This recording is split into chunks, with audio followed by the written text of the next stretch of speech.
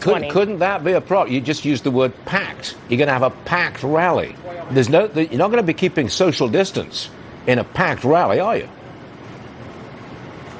We are going to be putting the health and safety first, and we are putting safety precautions in place for rally goers. You see packed protests all across the country and the media not being breathless with outrage over whether or not those are socially distanced. We're actually taking precautions that you don't see anywhere else to make this as safe a rally as possible, and we are excited to be back on the road. Okay, we got it. Perrine, last one.